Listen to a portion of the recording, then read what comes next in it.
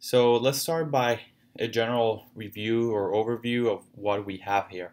So ovarian tumors, we're going to assess in different ways, and they're going to have different appearance both in ultrasound or MRI or even CT. And the important thing is to have a concept or a mental concept of separating all this in three main components.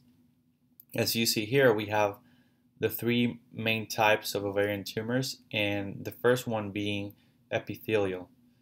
Epithelial is going to be the most common one. Here I wrote about 70% of the cases. And here we're going to have the mucinous and the serous type. Those two types are very often discussed, and they should not be confused with mucinous and serous carcinoma of the pancreas. Okay, although similar terminology, two very different things. As far as the age, there's not a lot of age distinction between mucinous and serous. The main distinction between these two is that the serous cystadenoma, and here we also need to clarify the terminology. So we're going to have cystadenoma and we're going to have cystoadenocarcinoma.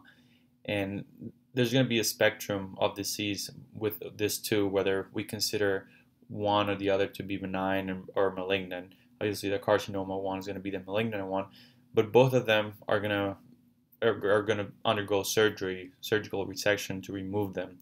So, as far as making the diagnosis, we need to know that the serous part will be more closely correlated to a tumor marker that's called CA125. And although mucinous can have the same marker, and pretty much all of the ovarian tumors are going to have some type of relationship with that marker, serous is the one that correlates the best. So we have better results when we follow it. And it's important to mention that the CA125, we use it mainly to follow up disease and to assess for progression or remission. It's not very useful as an initial diagnostic marker because you can have false positive and false negatives. And what that means is that sometimes we might be missing something if we only rely on CA125, or we might be over diagnosing a lesion that might be produced by something else that's not a tumor.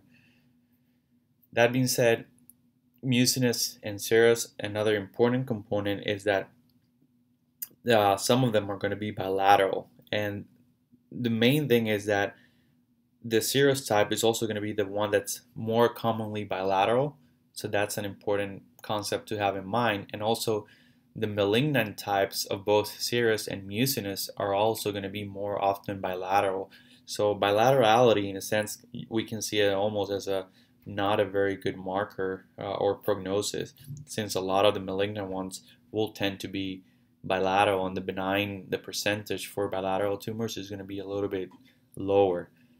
When we move on to germ cell tumors, these are going to be around 10 to 15%, and sex cord stromal tumors are going to be 10% or less. So although they're very similar in distribution, germ cell tumors are usually going to be more common. And here we have the teratoma, and that's the main one. We also know it as dermoid. Some people might have different names, but this is the main tumor that you need to know.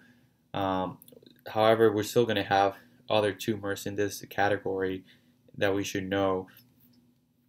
So, for example, we have the choriocarcinoma, the yolk sac tumor, and the dysgerminoma. We also have the embryonal cell carcinoma, that's the ECC there.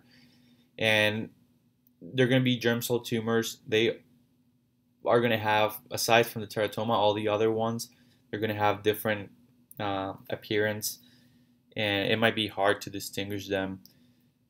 The next one is the sex cord stromal tumor, and this is going to be around less than 10% of the tumors that we see in the ovary. Most of them are considered low grade, like we say here. They have some hormonal effect. Mainly precocious puberty is going to be the one that presents, and some of them are going to have virilization.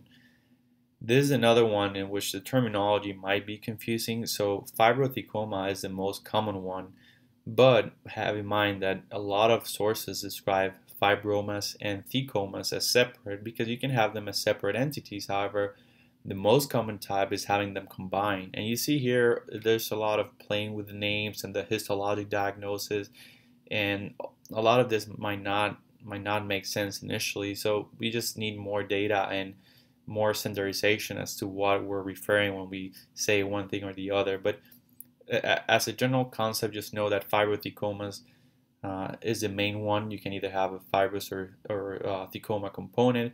The same thing applies for sartorial cells tumor, that you can either have one or the other. But again, the combined type is a more common one.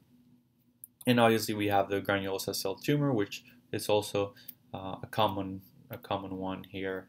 And we leave in the last 10%, and that's going to be for the metastatic disease of the ovary. So metastatic disease of the ovary, we need to know that a lot of it is going to be from the uterus. So primary uterine cancer can metastasize to the ovary, the stomach, and that's what they call drop metastases. It can come from the colon, it can come from breast cancer, and even lymphoma. So we have different things that can metastasize to the ovaries, and those are also important to know.